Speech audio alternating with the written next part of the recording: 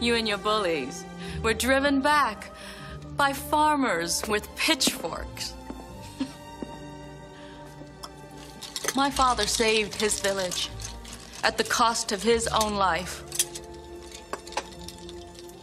You had him shot as you ran away. A hero at 1,000 paces. I'm sorry. I don't remember any of it. You don't remember? For you, the day bison graced your village was the most important day of your life. But for me, it was Tuesday.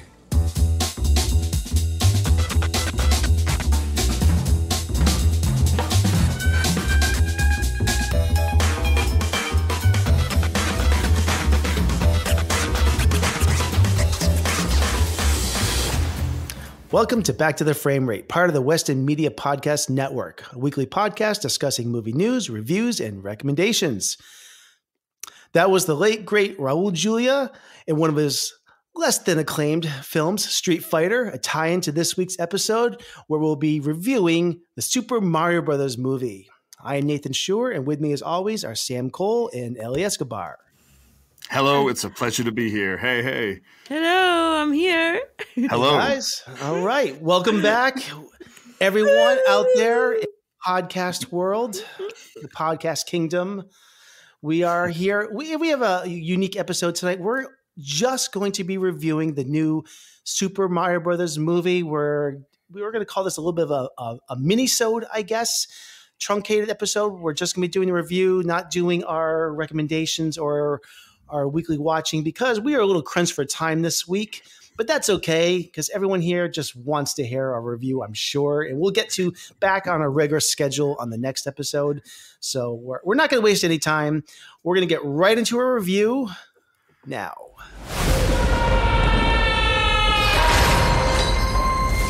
Where am I? Ooh, fresh meat for the grinder. Pay him no heed. He is cute, but he is. There's gotta be a way out of here. There's no escape. The only hope is the sweet relief of death. Whoa! Oh, you've got to be kidding me. My army! Koopas! Goombas! Whatever those things are! Aww. We will destroy the Mushroom Kingdom! Bowser is coming. I'm not afraid. I'll do anything for my brother. We're going to save him.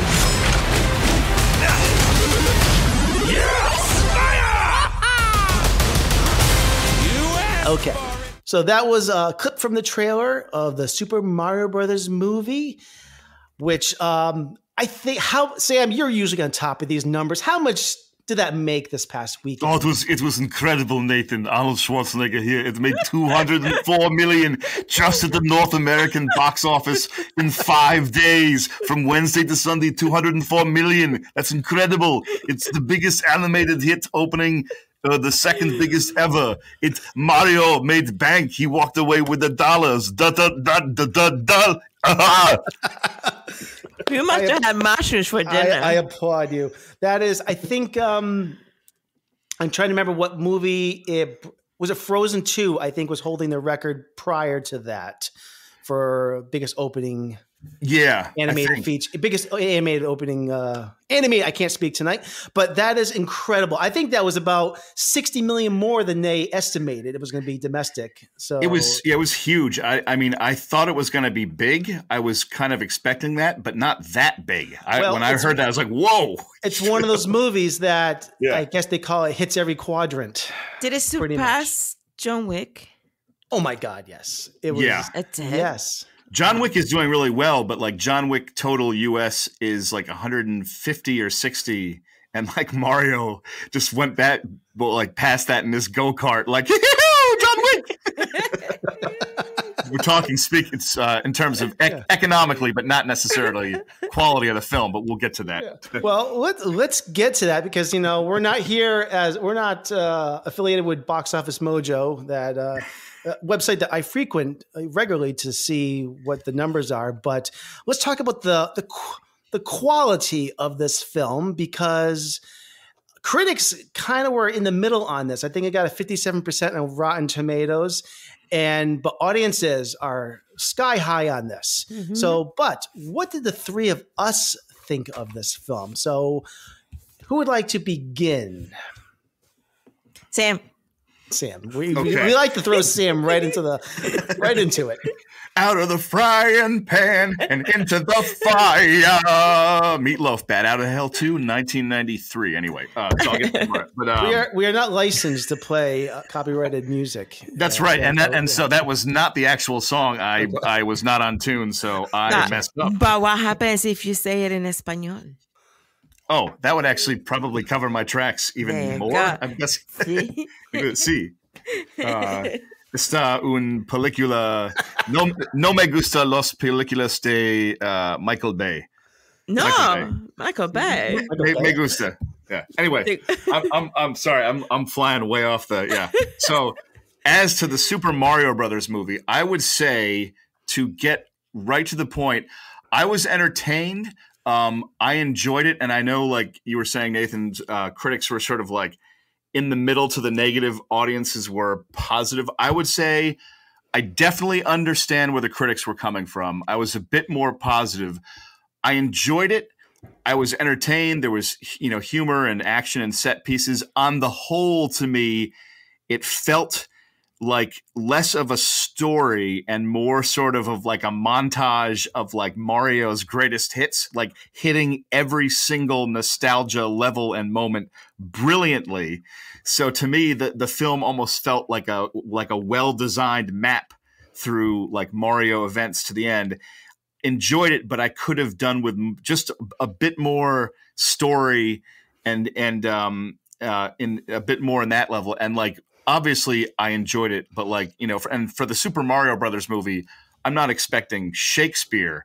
I'm just saying that for me, I just wish it went into a little bit more depth. But I will end my opening statement by saying that I did love the fact I did not know that they were going to have the Mario Brothers in New York City and open with that. And I thought the opening was spectacular. And I liked how the movie was like started with their roots. That's where I am. So I'm positive, but I'm kind of in the middle too on the movie. Not disappointed, but like underwhelmed, but in the middle of the road. Yeah. I think, I probably should have asked this maybe in the beginning, because I think a key to this movie is the baggage that you bring into this, because if you are not familiar with this franchise, if played the games and have that nostalgia factor, I think so much of this movie is not necessarily going to land well with you. And I wonder if the critics that are looking at this have that history. Sam, what is your familiarity with the Mario franchise, the games and TV shows? Where do you land with all that? Personally, my familiarity is really deep. I mean, I played all the Nintendo games. I've played the newer games, Super Mario Odyssey, which came out in 2017. I thought was like on the Nintendo Switch was the most epic Mario game ever. Like, the games are incredible. So I'm pretty well versed in the Mario world. So in the movie, when he would like get the fox suit or he would get the like mushroom, all the cues I remembered so much like childhood joy from playing the game that all the points worked on me. But it's like the movie feels kind of like a sort of a roller coaster ride that plays the greatest hits and takes you through it efficiently. But it's like like good fun, but like machine-like filmmaking. I don't know if that's a way to describe it for me personally. Okay. Ellie, would you like to share with us your thoughts? And could you begin with telling us what is your relationship with the Mushroom Kingdom in Mario Land? Like, where do you come in? I love mushrooms. Okay. So I think for me, I remember playing. My little brother had the Nintendo, and was it my little brother or was it? When did Nintendo come out? See, I'm not very good at the original like NES 1985, 85. Yeah, 85 or so was the original NES. Yeah. So for me, when I watched the movie, by the way, I don't listen to critics Okay, because I look at a movie from the standpoint of me being human Yep. and just enjoying the film. And critics are too critical. They miss stuff, I feel. So they're like, I think they get paid to tell you this sucked, it was good, and that's it. There's no like in between for me with critics. So I don't never listen to critics, never. But I do have to say with Mario, I went in, I got it. We went to the 10 a.m. Oh wow! show on Saturday. It was a Saturday 10 a.m. And that's because we're trying to avoid a big crowd of kids around. Right. But yeah, there were some kids that were just screaming. Someone was crying. But I hear that. I went at like 9:55 at night to avoid that. I was like, nope, nighttime. Yeah. And so, but for me, the familiarity comes from playing it when I was younger, like in my teens, right? So I was in my teens then, and I just enjoyed, trying to get that Mario over the little, over all the obstacles, and I always lost, so I never could get through the levels, and I'm just like so frustrated. And so I remember just sitting there. It brought me back to when I was young and just enjoying a game with my little brother and just playing together. And I think that's the best part of this movie is if you've played it, if you grew up with it, it's gonna feel good. It's gonna be like, oh my God, there's that. Oh my God, there's And to that note, I must quick comment. I must say, I felt joy when they were like all on Rainbow Road and like Donkey Kong was there in the huge chase. That was like, I totally that was amazing. About Donkey Kong. I love that scene. And when I saw Donkey Kong, I was like, oh my God, there's that. I was like a little kid in the cinema. I mean, they probably could have thrown me out of the cinema, but I was like, oh my God, there's Donkey Kong, and my kid was like, shut up. So I loved it. I actually enjoyed it. I'm with Sam too. That could have been more development to the story, But I think, regardless of whether there was a strong storyline or plot or whatever to the movie, I truly enjoy just the magic of it. I totally hear the magic and the. It's like it's fun. Like to watch this movie and not have any fun at all and not enjoy it at all. You'd have to have like a heart of stone. You know what I mean? Like but it's sleek. Like it's just a very well designed. To be honest, I like even though I was kind of middling on it, the executive producer Shigeru Miyamoto and the creator of like Super Mario Brothers and The Legend of Zelda, that guy is like a hero to me. I sort of think of him as the Steven Spielberg of video games. Mm-hmm. So I am happy for this movie's big win and connecting with audiences. You know what I mean? And as sequels are inevitable, I'm sure there'll be more chances to. But there'll be more. Yeah. There will be more. And I bet it's just a matter of time before there's a Legend of Zelda movie, which is I'm sure they're queuing up that announcement. And I hope that is good. I won't get into that, but that movie has to be tonally a lot more serious than like Legend of Zelda can't be like Link like tripping over his horse and like making some meta comment like he's like, no, I'm on Twitter. That would be terrible. Sam, do you think that they kept it like that because it was also they needed to keep it at a level for the kids to understand the story? I can understand that. I just it's more like with the development, it's not like I needed like incredibly deep complex characters, but like one thing that I was interested in was Peach, how she was originally not from the Mushroom Kingdom and she was somehow brought there and like raised to be the princess. That was it was good they gave her a backstory. I mean there is a story and it made sense.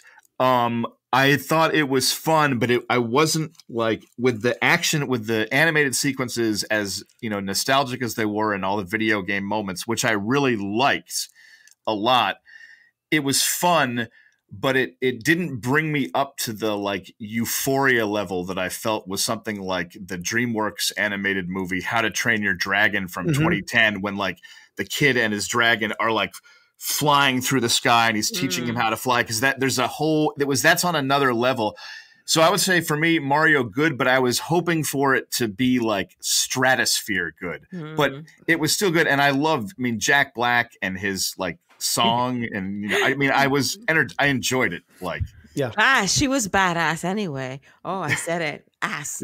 It's like peaches, peaches, peaches, peaches, peaches, peaches, peaches, peaches. I love you forever. Me and my 5-year-old have been singing that all week. Yeah, it's stuck in my head. I hear you. I hear you. Yeah. Yeah. I have some comments on the voice cast. I'm going to bring that up. Maybe we'll get to spoilers when we get to that part, but definitely the voice cast is something to dig into a little bit more. Why don't I get into my few cents on this? I don't have a ton to say. I think I echo almost everything that has been brought up already on this.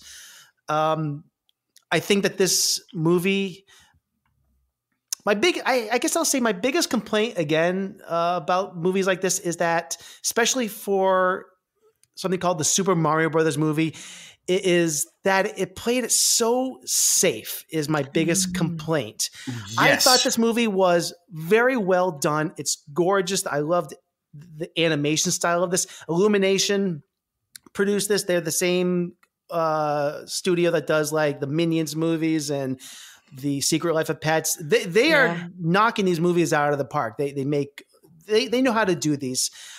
But this movie, I wish had, instead of it being the greatest hits of the Mario franchise, and that's what this feels like. It feels like it's Easter egg after Easter egg, and they're not taking any chances. There's very little story in here that is doing something that I don't expect it to do. It's rolling out the cast of characters. And a great comparison is there was a movie, and I think you might agree with me, Sam.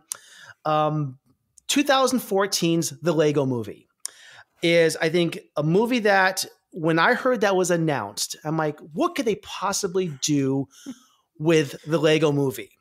And that movie is so off the wall crazy. And they swing for the fences in that movie with it's so innovative characters. too. It's innovative. Yeah. And I wanted a movie like a Super Mario Brothers movie to be like that, to take big gambles. Like the fact that they brought Mario and Luigi to the Mushroom Kingdom, this movie does exactly what I thought it was going to do. And I was scared that it was going to do is just go right down the middle lane of everything that it could possibly be.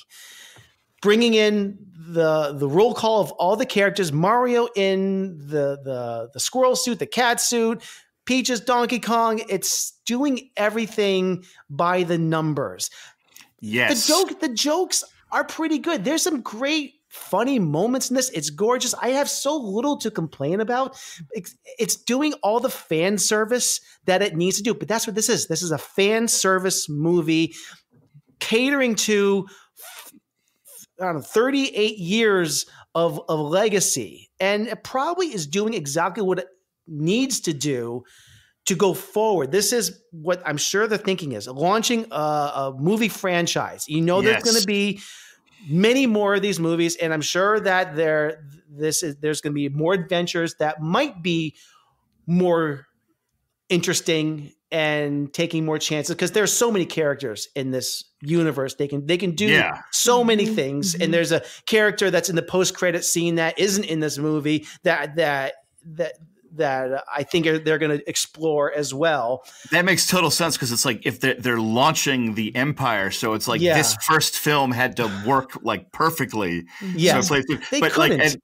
Like, and one quick comment, one point that you made that was like just right on the money for me. You said where you wish it had when it just focused on a bunch of Easter eggs. I've just thought about it, and I thought maybe it would have been better if it had zeroed in and focused on one type of particular Mario story, and done that incredibly well, as opposed to that might have made a great film, but I could see why. It might have made a great film, but it might not have served the widest audience. That's the thing. And obviously they are going for, 40 and 50-year-olds and parents bringing their kids to this. They needed to serve they wanted to serve the widest audience possible to make bank, and they succeeded. They did that. You know my God, they succeeded. You know, good for them. They got their hit, and this will allow them to hopefully expand in all different directions. And that is what I hope does happen. Because I think this movie, despite some gripes with it, I think they did a very good job. I just kind of wish that it did take some more chances. You know what I haven't talked about yet? I saw this movie in 4DX, which if people don't know what that is where you don't just see the movie, you experience it in a way that, well, basically my seats moved. I got sprayed with things. I got to see it, smell it, and feel it in the theater I was at. And let me tell you something. The Mushroom Kingdom does not smell good. It was disgusting. What, are you serious? Like, what was some of this scents? Like, what? But are you serious? You can actually smell things? I'm confused. The opening sequence when Bowser shows up and he's like flaming down like the penguin castle. Is that what it was?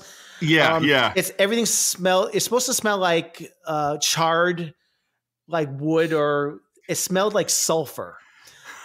Everything was. I'm sitting next to my older daughter, who we kept looking at each other. This is the most. It was everything smelled gross, like rotten food and sulfur. I was like, and then every time I could tell when something was going to be sprayed in my face because I could tell when it was going to happen. There's a moment where we should get into spoilers is what we should do. Yeah. But I'll say this one last thing. There's a moment where our main characters are, let's just say they are ingested by something. And I could tell, oh God, it's going to smell bad. And yes, I get just a poof, right? It's, back in the day when you would, go to the optometrist and they would like do that little puff in the eye to like check your eye pressure. I felt like just a little puff. Or no, my Letterboxd review. It was basically I could sum it up. Basically, walking through the Macy's perfume section where the little people, what do you call them? The cosmetologist people are like, here, have a smell of this, and they're just spraying you with things. Like, yeah, they're like little setup like shops. It's completely uninvited, like spraying in my face, and I can't escape it. So Nathan, I'm a little confused. What kind of cinema is this? The 40 what? 4DX. Oh, 4DX. No, the seats move too. So like when they're on like the Rainbow Where is the cinema? Road or whatever it is. The seats it's like a little roller coaster ride going through this, which could be fun, but it's jarring. It's not enjoyable. It's funny. It sounds like your 4DX experience, at least they make an effort to like time it up with the film better because it's a program. Like back in I think it was 2013, I saw the Ron Howard movie Rush, but it was 4DX, and so the seat, but it was more basic than what yours. Like the seats would shake when the cars were driving, but the timing got off later. So like it was in the middle of a quiet scene where they're like negotiating a contract. They're like, we got to race in a month, and the seat's like, and I'm like, what the flapperjack? I'm not ruining my movie. But what was the timing was on, but every single thing, like if like the smallest thing happened, like a pen got dropped, my seat would have to vibrate. Like everything was affecting the seats. I'm like, oh, come on. Like really? Like the seat had to acknowledge every piece of friction that happened in the movie. Like remind me not to I would not watch a movie in no. like that. The thing is, like, it's fun if you go to like Universal Studios. Yeah. And you get like the 10-minute, experience. Because it's like a ride. Yeah. It's a ride. Yeah. You know what? No. And I have to say, it probably affected my enjoyment of this movie to some degree. Because I'm laughing the whole time. Like, oh, come on. Like, really? Like, I just was so annoyed by the smells because the movie just smelled so bad. We should get into spoilers because there's other moments in the movie that I want to talk about. how the 40X interpreted it, but it would require me talking about later parts of the movie. So I think we can probably get to spoilers because we've been going for spoilers. Let's get to spoilers starting right now.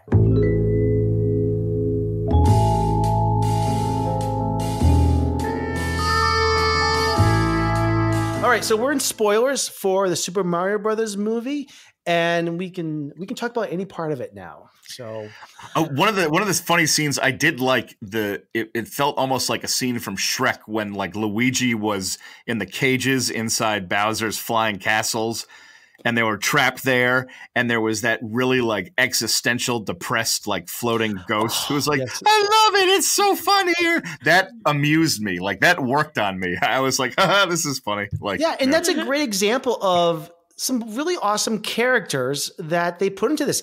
There's the filmmakers did, I thought, a fantastic job fleshing out this world. Great character work. You know what? Let's talk about the voice acting for a moment because that character was great. Chris Pratt was Mario in this, and I really want to hear what you guys think. But I want to say the first thing. I thought that he was very underwhelming. He did not impress me.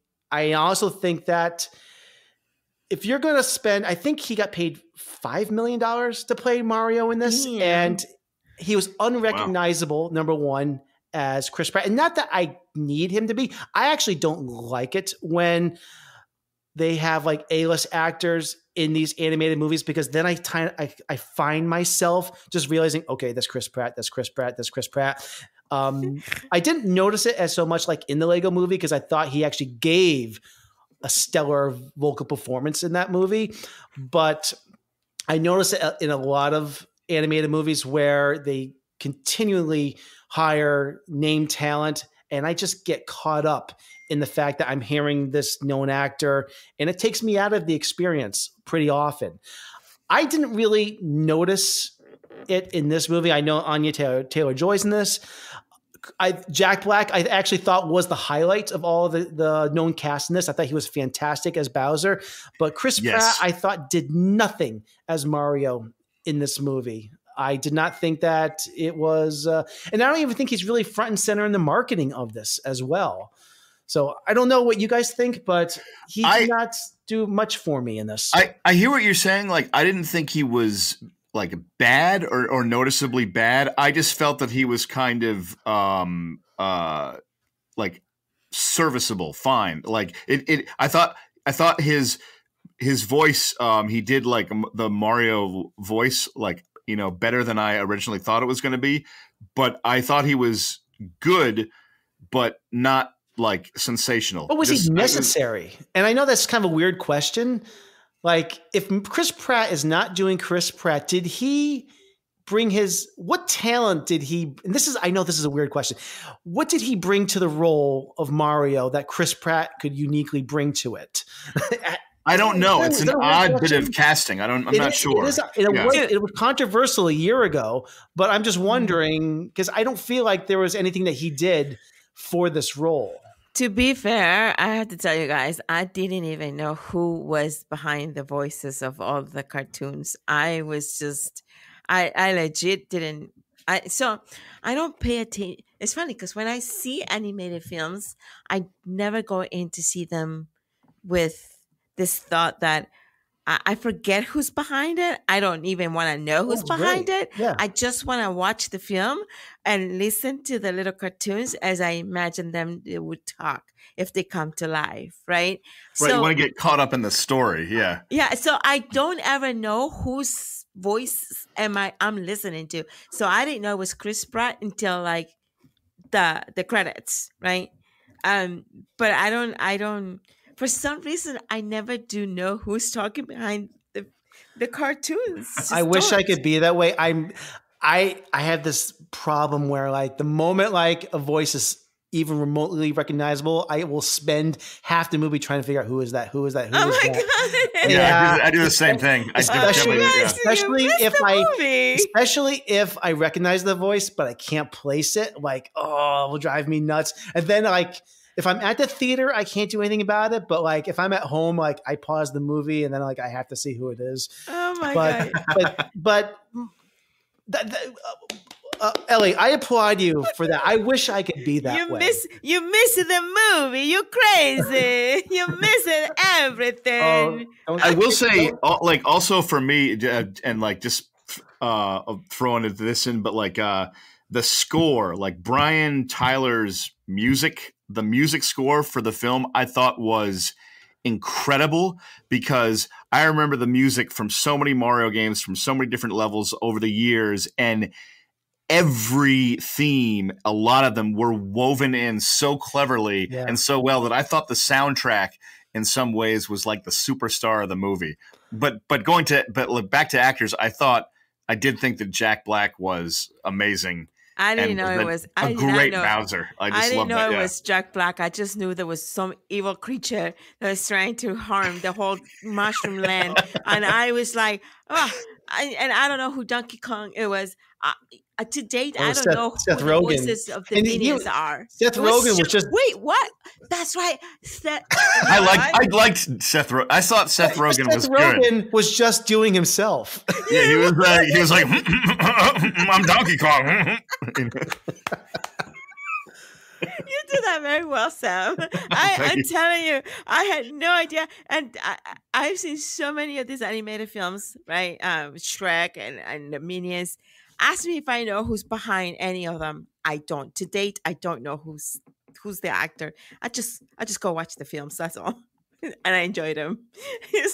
And then later, I'm like, that was when somebody says, do you know who was behind the voice of blah, blah, blah? I'm like, no. Like, it was Johnny Depp. I'm like, wait, what? Now that I know that, I'm gonna feed lies to you, Ellie, and tell you the wrong actors for like. No. I'd be like, oh, Al Pacino was incredible as Bowser. He was like, oh, Mario, get out of here. And I believe it too. I would believe it too. I told my kid because I was sitting next to my kid, and you know how when Mario takes a mushroom.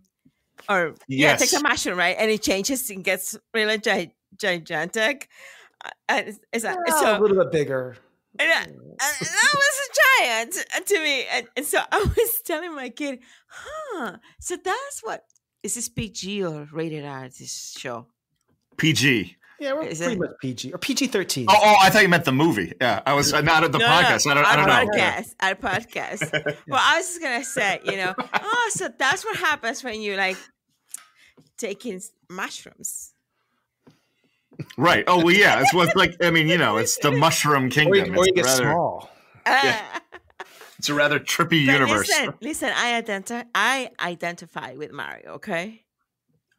Like he could be my boyfriend because I'm so short. So like technically we could like hook up, He's kind of cute too. So that would make a good that's a good plot for the sequel where you and Mario, but you are live action and everything else is animated and you're the one like live action performer in that world. Mario 2. Well, I think we're almost done with a review here. I think my final thought is I thought this movie was I had a lot of fun with this. I think my kids had more fun than me, and that's I think what this movie is geared toward. I think what I should mention as well is you guys talked about your relationship with the Mario franchise. I mean, I grew up also with the NES. I played Super Mario Brothers. I played the stand-up arcade games as well back in the day. I remember being at arcades playing Donkey Kong and the original Mario Brothers back in the stand-up arcade games back in the day.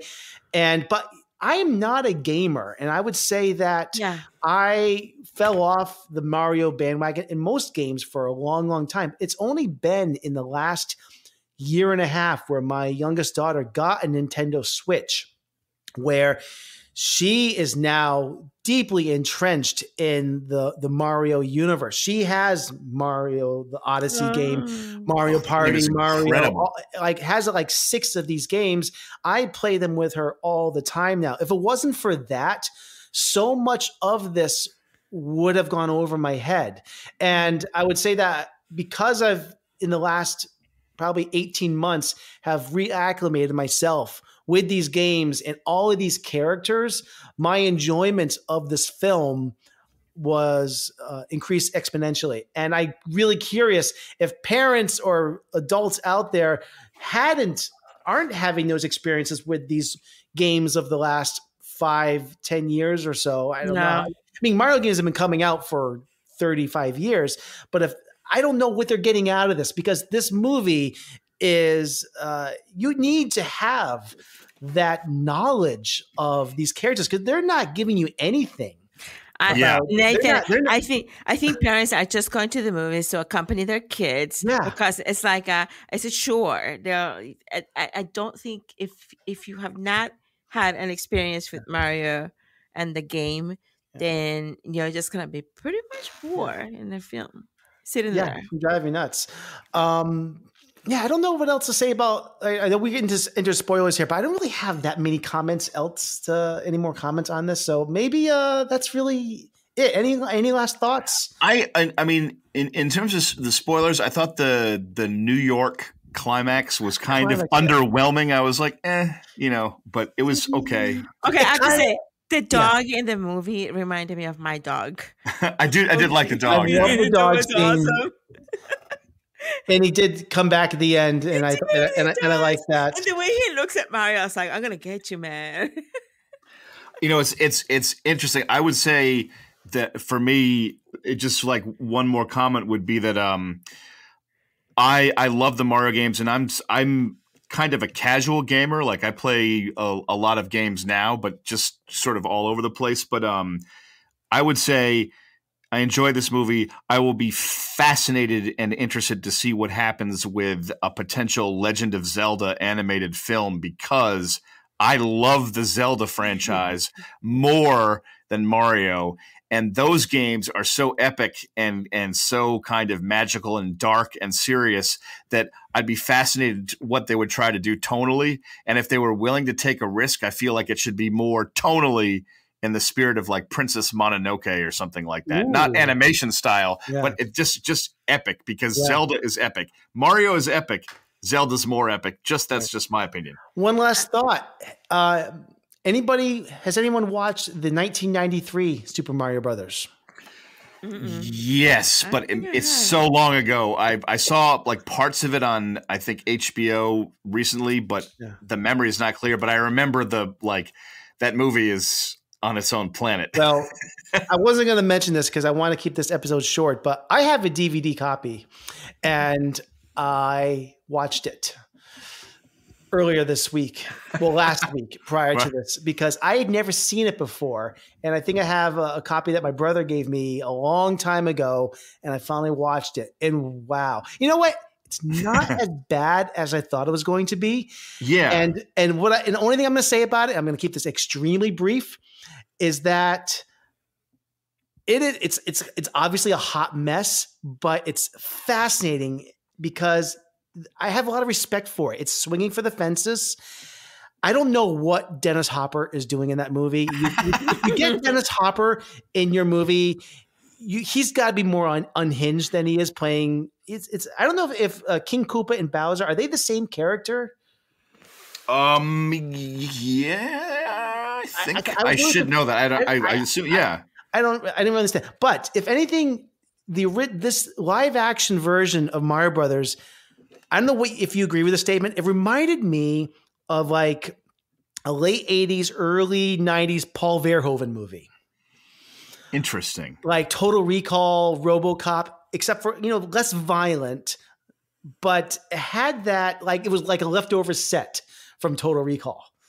Yes. Yeah. The movie but it had that kind of sci-fi vibe to it. I don't know what it is, but I was fascinated by it. I didn't like it, but it was doing something insane, and I had a lot of respect for it. So I'd have to go back and see it again because I remember it, but I'd have to refresh myself with it. But I do remember it being really like out there and like the Koopas are like giant lizards or something. It's all was practical like nuts. effects. Yeah. And they're all like in elevators and hallways, and like you said, it's an odd, weird Gonzo movie. It is. Gonzo is a great word for it. Yeah. Well, anyways, I'll just say that I got to see that finally because I have to. I'm a completist, Sam. I have to see. Me too. I have to own all the Rambo films, even though I don't enjoy all of them equally. Right. So, all right. Well, let's wrap this up, and I thank everyone for listening to our shortened, truncated episode reviewing the Super Mario Brothers movie. Thank you for tuning in. Back to the Frame Rate is part of the Weston Media Podcast Network. Please go to Apple Podcasts or iTunes and leave us a rating and review. Those reviews might seem insignificant, but they do help raise the profile of the show, which can help with the algorithms that give us more exposure, help us get more listeners and people that will find us. That would be amazing. You can follow us. That's true. Sorry. You can follow us on Facebook and Instagram at Back to the Frame Rate and on Twitter at Back Frame Rate. You need to get a better handle. Apologies to Matt Damon for us running out of time tonight. My goodness. Yeah. And Ellie, maybe working that TikTok. Okay. Yeah. You can find past episodes of the show and other podcasts from the Weston Media Podcast Network on our website, and I'll drop the link in the show notes. Humor Crossfire. I'm getting there, Nathan. Next week, tune in for our next episode. We are going to begin our Steven Spielberg retrospective, and our first movie in that will be 1989's Always. So, until next week.